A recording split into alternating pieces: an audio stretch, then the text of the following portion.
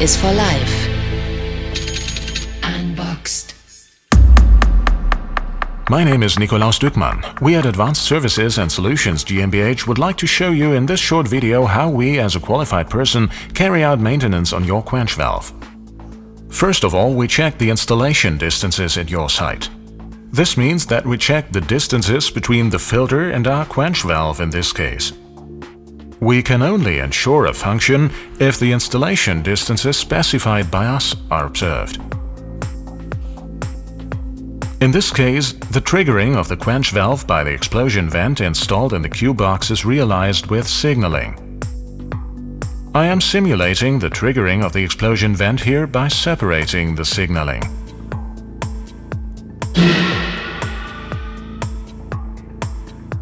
Once the quench valve is activated, I close the connection again. Close the junction box and then go to our controller, the EXKOP EXPRESS. We can now see precisely here that the quench valve is closed and the activation with the explosion vent has taken place. We now reset the triggering. We have completed this in just a few steps.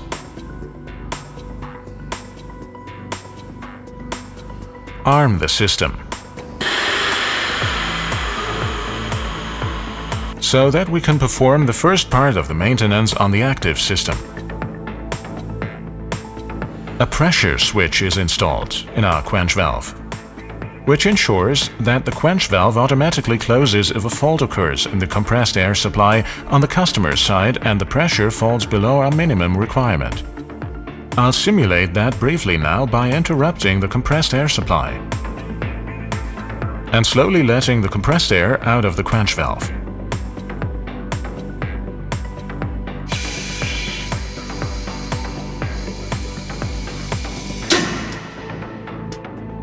We have now seen that the quench valve closed automatically once we went below the minimum compressed air level. Now we go back to the control system.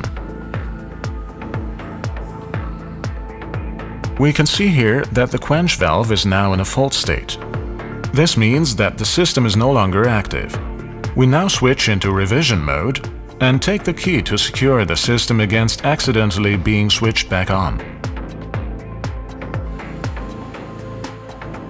In the next maintenance step, we disassemble the entire quench valve from the pipe in order to check the insides, the cuff for mechanical damage, abrasion or wear. If the cuff is in order, the quench valve is reinstalled. Everything is connected up again. We then check all of the mechanical, electrical and pneumatic lines for damage. Check whether the equipotential bonding is connected in order to prevent static charging of the quench valve. Last of all, we visually inspect the entire quench valve for mechanical damage, soiling. If this working step has also been performed successfully, we take our maintenance sticker showing the next maintenance date and our emergency number. Once we have affixed this, the maintenance has been completed successfully and we only need to reactivate the control system and production can continue.